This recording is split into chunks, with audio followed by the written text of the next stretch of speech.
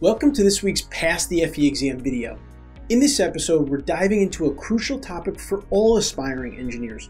I'm going to give you 10 actions you can take to decrease distractions while studying for the FE exam.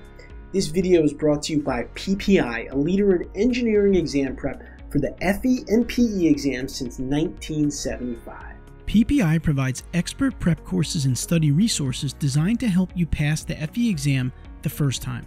PPI's live online courses include hours of lectures, problem-solving demonstrations, exam strategy sessions, office hours, and a passing guarantee. When you take a live online course, PPI guarantees you will pass, or you can take the on-demand course for free. With study guides, practice exams, and more, the PPI Learning Hub offers digital practice and review that you can take with you anywhere you have a device so that you can prepare during the times most convenient for you. Check out PPI today at ppi2pass.com to see all the options available for FE exam prep. Let's dive in.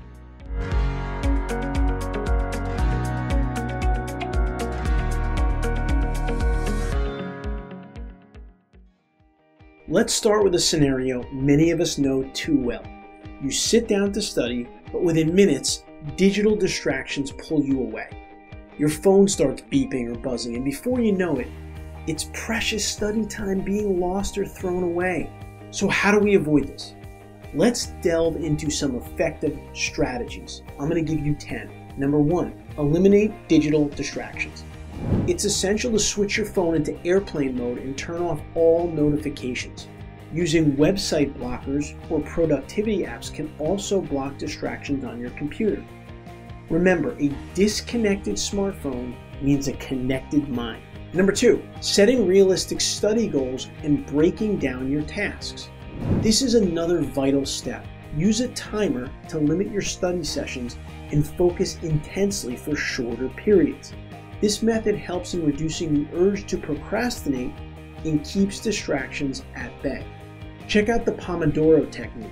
It's a game changer. Number 3, employing effective study techniques.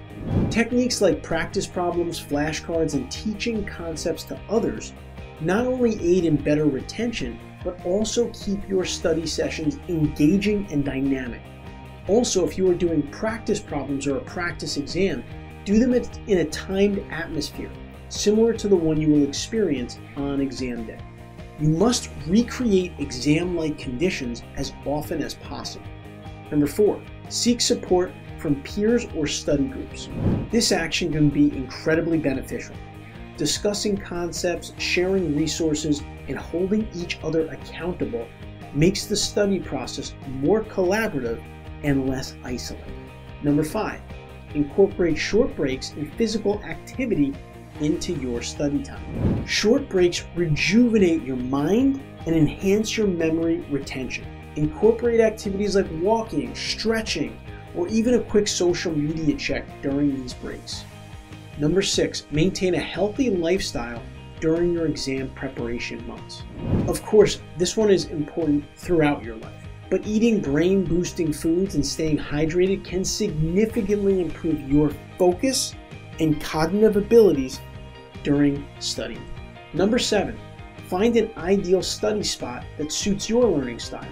Whether it's a quiet corner or a lively cafe, the right environment can make a significant difference.